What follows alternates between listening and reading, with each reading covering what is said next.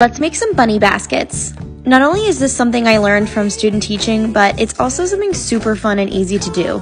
I got these bunny baskets off Oriental Trading Company, and I had my students paint them and decorate them however they wanted. The baskets sit on their desk, and then I got a whole bunch of eggs and Easter candy and all kinds of fun stuff to reward good behavior and hard work. Their baskets came out super cute. Look at this little bunny and these little polka dots, and they even have little pom-pom butts. They're so cute. At the end of each day, they get to take their treats home.